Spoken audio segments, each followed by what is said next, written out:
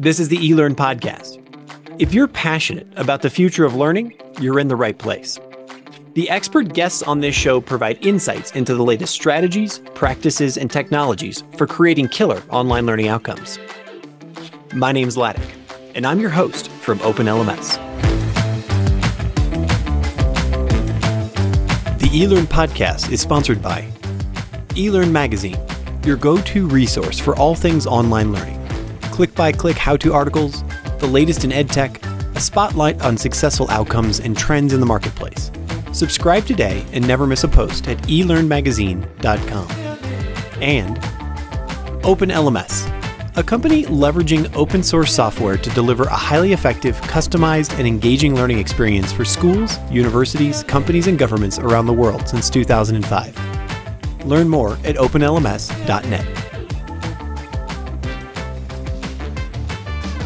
Hi there, I'm Laddick. This episode is part of a live, real-time series that I recorded at the 2022 EDUCAUSE conference in Denver, Colorado. In this conversation, I speak with Danielle Rourke about eSports and how games, not just gamification, are already a huge part of the future of education. And just a quick reminder, you can make sure to never miss an episode of the podcast by subscribing at elearnmagazine.com. Now, I give you Danielle Rourke. Okay, once again, we are back here at EDUCAUSE. It's the lunch hour, and I can't thank you enough for coming by to, speak with me. Is it Rourke? It is Rourke, okay, so yeah. Danielle Rourke, and you were with Dell Dell. Technologies, yeah. I'm a senior higher education strategist. So I had T-Mobile on just a second ago, and we were talking about digital inclusiveness. Excellent. So they've got awesome data on, the BYOD model and these kinds of things. Fantastic. You want to talk about learning spaces and the evolution of the learning space. The thing that I love, you did like a gaming thing here, didn't you? Yeah, we just had an esports tournament with local Colorado college students. Tell me, how important is esports? I just need to, I still try to explain it to my wife. I know that, but this is billions of dollars now. It is almost a $2 billion industry at this point. So it is incredibly important. I will 100% admit I am biased, so want to be transparent out there. I've been a gamer geek since I was a little girl, and definitely wish I had these opportunities. But it is incredibly important, in my opinion, because of the community it allows the students. And it also provides them with voice and choice in how they're learning, what they want to go on to do as a career. And esports can give them so many amazing global competencies, professional competencies, experiential learning. If you see what it takes to set up an esports tournament, you know those students are working logistics, problem solving, critical thinking, all of those things. Now, for a parent, I'm a parent of, I don't have a college-age student yet, but soon.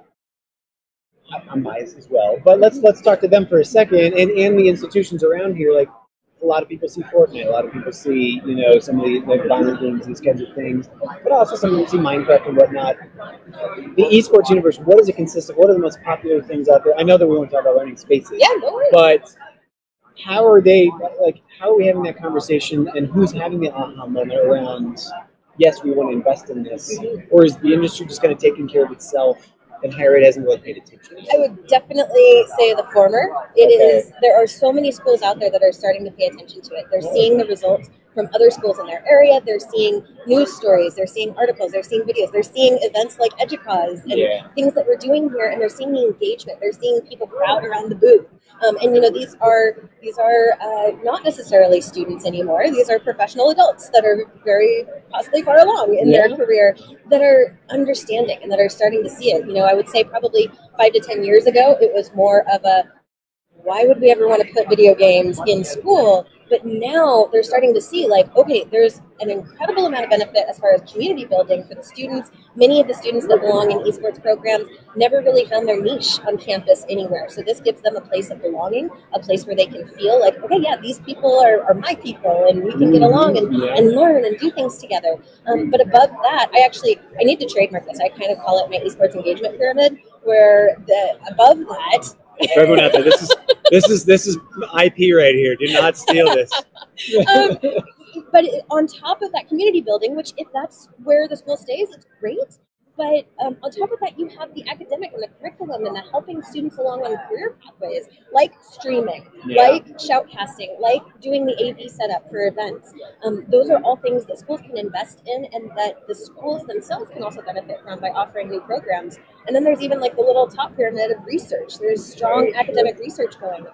So that is, all of those things combined together are just a powerhouse for schools and communities and students to be able to partner together and really develop a greater understanding, the greater offering. And it does tie back to learning spaces, because then truly you've got a video game arena or a space, and that's a learning space for students. I'm the only word that's going through my head right now is stickiness. Yes. Right? It's how do I keep my students on campus? Holy smokes. Or how do I, even if we think of campus as a virtual engaged universe, like this is something that they're attaching themselves to, especially if there's something that they're really enjoying. I mean, we all know the classic gamer persona is somebody who's like in a cave for days at a time and whatever. So like a stickiness for a university especially if we can put it into an educational frame, huge. Yes, yeah, it's absolutely huge. We were just talking with one of the students over in the Dell booth about kind of interviewing him and saying I've been with this group for 4 to 5 years because I believe in it and I see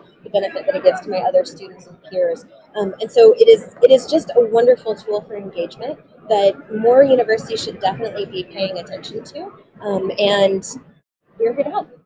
So tie this to the evolution of learning spaces. I mean, we could sit here and riff about gaming for all day, which maybe we should. I don't know. Maybe we should. But what else have you talked about? What other? You said you had posters. You've had other presentations as well. Yeah. What were those about? Like talking about learning spaces in general. Absolutely. Well, our panel is coming up literally right after this. Oh, so okay, great. Very I thought maybe it already happened. On this podcast. So, but yeah, it is. We're going to be focusing on the evolution of higher education learning spaces, because it's no longer sage on the stage. It's no longer just sitting in the back of the classroom and pretending not to sleep while someone lectures at you for 2 hours. Students are demanding more, and especially the students that are in school now that are getting ready to enter the higher ed space. They have been digital natives, and I know that term is overused, but they truly have grown up with technology at their fingertips and more interactive ways of coming together and experiencing things. So we need to make sure that the classrooms adapt to that. Mm-hmm. We need to make sure that the classrooms are engaging and are mobile and have elements where you can participate in either a face-to-face model, a hybrid model, or even a high-flex model where sometimes you're having remote students, maybe even a remote instructor participating at the same time as in-person students, and still being able to enable that learning to happen efficiently and effectively. So a question I just asked my previous guests, and I'm finding that this is becoming really important to me because I know it's a total personal, what's that called, sample of convenience kind of question. How, as these learning spaces are evolving, and as you just put all kinds of different scenarios on the table, what are the strategies that you found or are finding to create belonging and to create feeling like one of the huge things about going to a school, you choose it because you love the brand or you love the campus or you love what it means, but parents went there. We're not about legacy students here, but no. I guess, do you see where I'm going with this question of if it's remote or if I can kind of participate from anywhere, what are the elements of making me feel like I'm a part of something? Absolutely. Well, and with the pandemic, we really saw this emergence of the high flex label, and so a lot of people we actually do have a presentation about that. But the difference between just kind of traditional hybrid learning and high flex learning, and for such a long time, hybrid learning has been around, but it's been a case of if you're there in person, great, you get all of the synchronous content and all of that interaction. But if you're not there in person, then you just have to watch the recording and do that. So I think the challenge for technologists, especially in the higher education space now, is to challenge those old status quos and to say, no, we need to create these more collaborative spaces where students can face each other, where they can interact, they can do group work, they can do single work.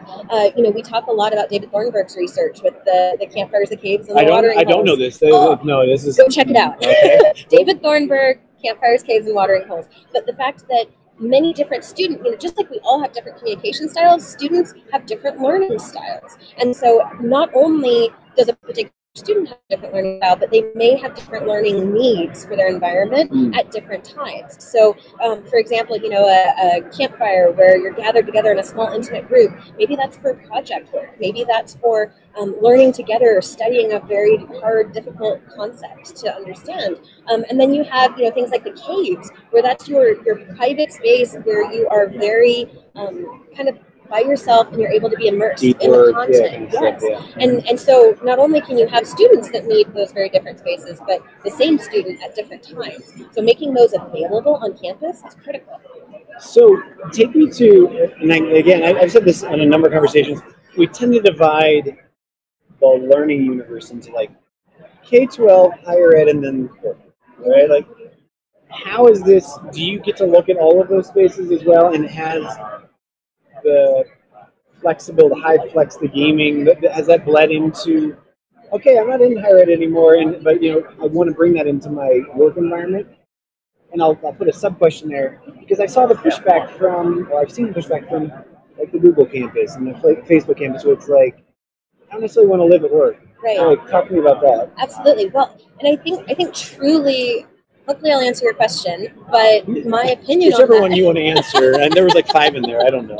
There were a couple, but the way that I feel and truly like the way that Dell feels is that it needs to be collaborative. There are many challenges that higher education may not be able to face themselves, and we've seen that higher education institutions cannot necessarily tackle themselves, but industry partnerships go a long way in that. So making sure that you have good partners that you believe in, that believe in you, that you're operating under the same mission goals of educating and making the world a better place, that is so critical to have those partnerships, because then the industry can provide business cases, the industry can provide internships, the industry can provide their own training. Like at Dell, we actually have Student Tech Crew, which is a program where students can get certified on Dell products, Dell services, and they can not only help their current institution that they are attending, but that they can take those skills into the workplace, and it benefits us as well, because then more people know how to work on our products. So it's a truly collaborative partnership that really helps amplify the fact that higher ed and industry do need to be working together, and it's not an either or thing. Awesome, fantastic. What's next for learning spaces in your mind? Like, one of the questions I was asking Lisa Stevens and Rebecca Crazy, is that right? Yes. Yeah. I asked them yesterday is, a lot of campuses have the buildings are already built, the architecture is already there. How are we evolving the spaces that we already have to make them more learning inclusive, learning friendly, adapting to active learning models, these kinds of things? Is there a process, a method, a thing? Like, can you turn any room into a new learning environment, that kind of stuff? I am a firm believer that you can. Okay. And speaking of Lisa Stevens and Rebecca, the flex space, all of those resources to be able to say, okay, how did other schools do it? What were they doing that was successful? What worked, what didn't? What trials and tribulations did they go through? Learning together has been something that higher ed has been exemplary at for years. That is something that needs to continue as we get into this evolution of learning spaces. Working together, finding out what helps. Dell did a case study with Montana State University at Billings, where they were actually changing up their classrooms, adding more touch screens, adding more audio, video ability, just in different ways, so that there were these capabilities for the students, whether they were remote, whether they were on campus, whether they were commuting in a bus or a train or something like that they could still interact with the course and still hear everything, see everything on the board, and have those opportunities for learning. So definitely Google Dell Technologies, Montana State University Billings, and take a look at that use case, because there were some great examples of how they brought in technology to actually update their learning spaces and start rolling that out to more spaces on campus. Talk to me about what you're most excited about in the near-term future. Like, where does your research go? Where does your program go? I mean, you get this massive, super, super cool mesh of the gaming space plus the learning space. Like, where are you going? Like, what are you excited about for the next 18 months? I'm so excited about so many things. So I'm going to try to narrow it down. One thing Give me two. Three. I don't care. That's great. Okay, fine. So one of the things that we are doing, actually, if you again Google UT Austin Gaming Lounge with Alienware. By the way, can you just say how pissed I am that I'm old? I know. Where was this like, when we were going to school? Like, yeah. Yeah. I have that conversation all the time. But yes, so this gaming lounge is amazing, and it is something. They took a very small space, like 700 square feet on campus, that really wasn't being utilized incredibly well. It was just kind of a flow over space, place for students to drop things, eat, do whatever. We were able to partner with them and with some of our design partners and create this incredibly engaging gaming lounge, where it's not only for their esports team, which is a great esports team, by the way, but what do they play?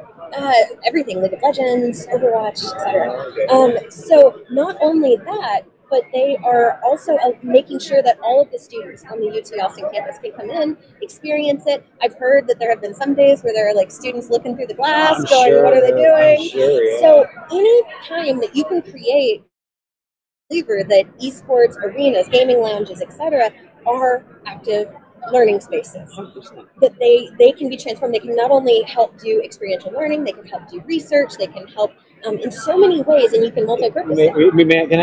One of the things that was a huge aha moment for me, I can't remember who I was talking to about this, but if you think about the level of effort that a gaming company puts into making sure that someone who first downloads the game stays with the game. Mm-hmm. That is all learning, right? So it's how do you introduce the character? How do you introduce the avatar? How do you introduce the different modalities of playing the game, and leveling up from there?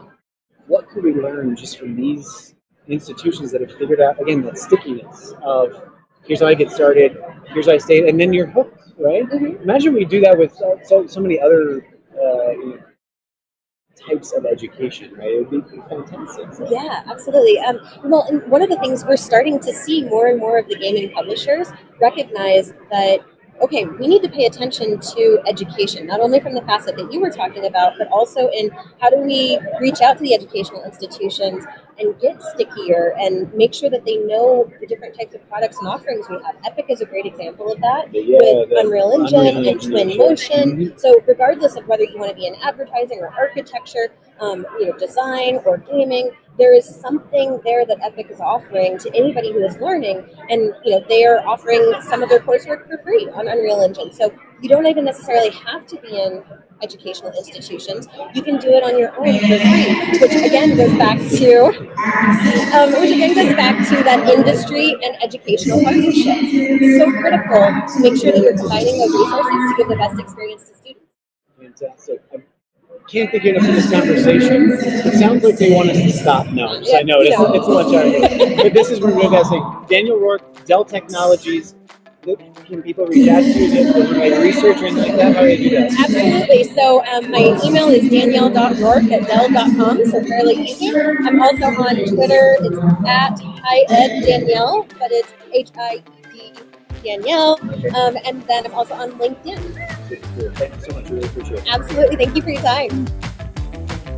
Thanks again for joining me for the eLearn podcast. Make sure you never miss an episode by subscribing wherever you listen to podcasts. Just push subscribe on your player right now. And remember, you can join the conversation live on YouTube, Facebook, and my LinkedIn feed every week. I hope to see you there. Thanks.